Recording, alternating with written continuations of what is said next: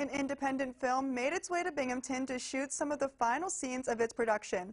News Channel 34's Emily Latimer visits with the cast and crew to learn more.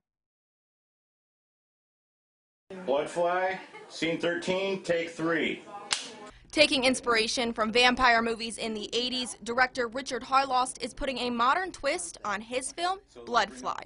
Harlost wanted his film to give a different feel than other popular vampire movies, and he says the pandemic helped him create a concept unlike others. Like everybody was being affected by COVID differently, and I wanted it so that in this vampire movie, when someone was bit, they may take on different traits. They may be more angry. They may be have different abilities, psychic abilities. They started production on the movie back in October of 2020 and have filmed in various locations inside of Binghamton and Syracuse, taking advantage of the unique places throughout upstate New York.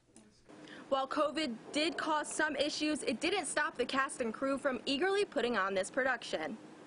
No way.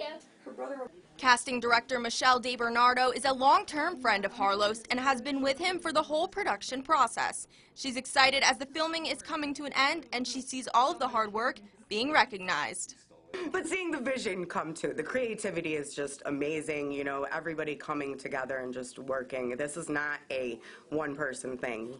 DeBernardo worked hard with the crew to cast a diverse group of actors that would perfectly fit the roles.